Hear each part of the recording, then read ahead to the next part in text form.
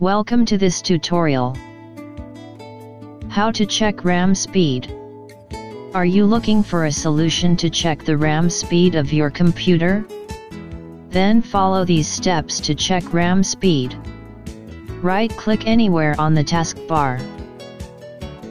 Now, click on Start Task Manager. You will find all the information about your installed RAM here. Now, click on the Start button at the bottom, and type CMD in the search bar. Type the following command as shown in this video. wmicmemorychip get speed. And press enter. As a result, you will see here the speed of your RAM.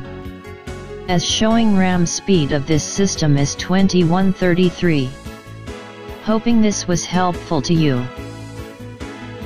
Thank you for watching this video. Subscribe to us.